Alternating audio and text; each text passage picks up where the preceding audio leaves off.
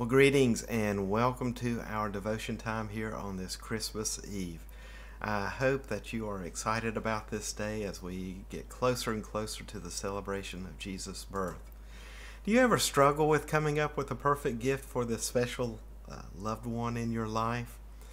Well, if you do, I bet it's even tougher to think about what is it that we should give Jesus for his birthday. After all, Christmas is about Jesus.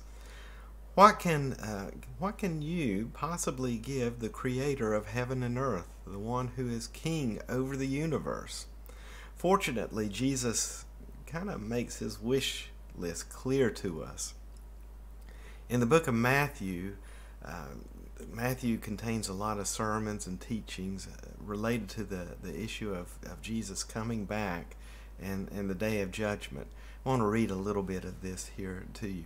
When the Son of Man comes in his glory, and all the angels with him, he will sit on his throne in heavenly glory.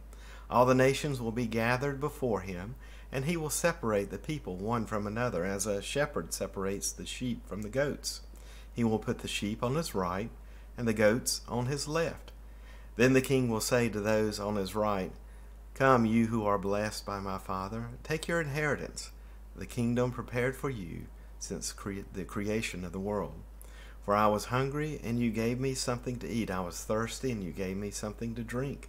I was a stranger, and you invited me in. I needed clothes, and you clothed me. I was sick, and you looked after me. I was in prison, and you came to visit me." And this is from Matthew 25, verses 31 through 36. Now, when the disciples heard this teaching from Jesus, they were a bit confused. They had been with him for 2 years and not really seen him in that kind of predicament. But Jesus continues as he clarifies this teaching, and he sees their confusion there. And he says, "The king will reply, I tell you the truth, whatever you did for one of the least of these brothers or sisters of mine, you did for me." And that's verse 40. Jesus made the meaning of discipleship, I think, right here perfectly clear. You can't separate your relationship with God from your responsibilities to God's people.